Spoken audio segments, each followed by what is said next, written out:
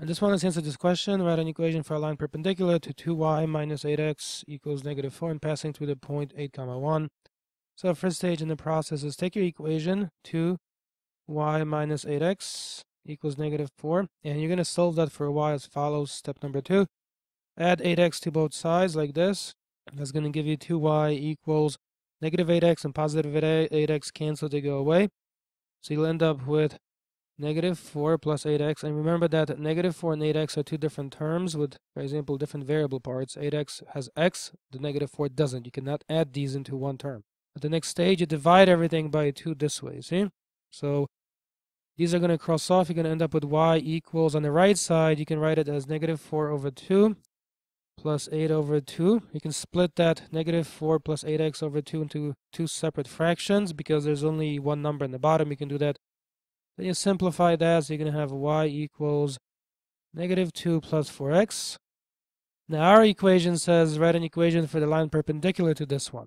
So what you need to do is form the negative reciprocal of the slope at the next stage. The current slope value for this line is 4 over 1. It says 4, you can imagine it's 4 over 1. That's going to give you the negative reciprocal. You can form that by doing -1/4. So that's the negative reciprocal of the slope. You flip, and then you make it negative. Once you have that in place, at the next stage in the process, you use this equation, y equals mx plus b, and you make replacements as follows. You take the 1 from right here. See over here, the 1, that's the value of y in this position, up there. So you put that over here. The m you take from down below, it's -1/4. The x you take from the point, that's 8, and you add the b. So you make replacements. You replace y with 1 as given, you replace m with -1/4 as found, you replace x with 8 as given, and then you simplify this. So here you will have the following. You're going to have -8 over 4 plus b.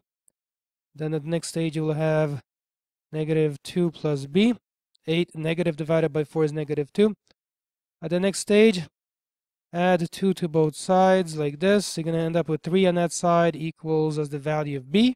Now that you have the value of b, at the last stage, you can put all of this together, and you can simply write the following, that y equals, you put the value of m as found, so that's -1/4.